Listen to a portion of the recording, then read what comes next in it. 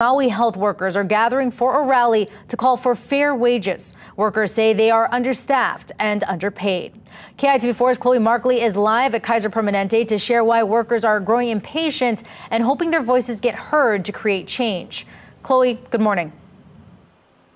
Yes, good morning, Leah. Well, I'm here at Kaiser because Maui Memorial is an affiliate of Kaiser, and workers there are pushing for higher wages. Hawaii nurses earn the lowest salaries in the nation when you factor in the high cost of living.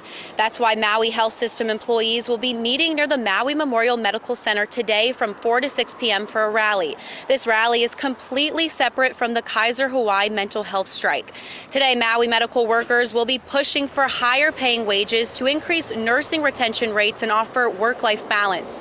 Right now, staff say they are overwhelmed with the number of patients they have to care for with such little help.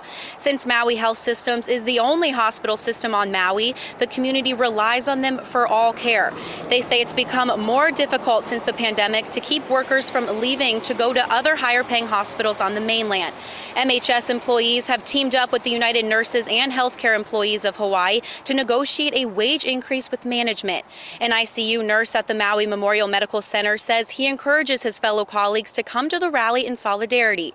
He says it's important to let the community and management know these increases are necessary in keeping nurses so they can offer the best care to the community.